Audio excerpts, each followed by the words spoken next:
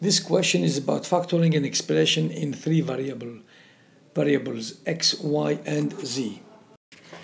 Looking at the expression, we can see that the first and second terms have at least x in common, and the third and fourth term have at least z in common. So let's split the given expression into the sum of two expressions and start factoring each one of them.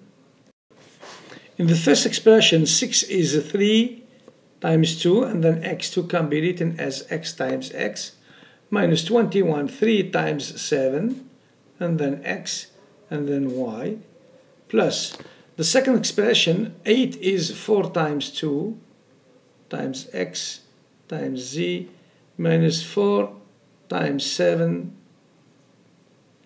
times y times z. The first expression has got 3 and x as common factors. The second expression has 4 and z as common factors.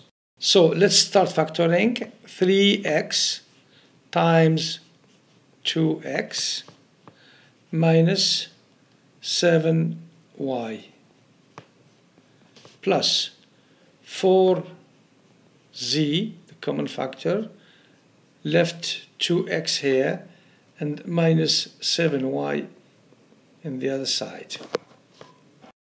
We now have a common factor which is 2x minus 7y, 3x left from this side and 4z left from this side.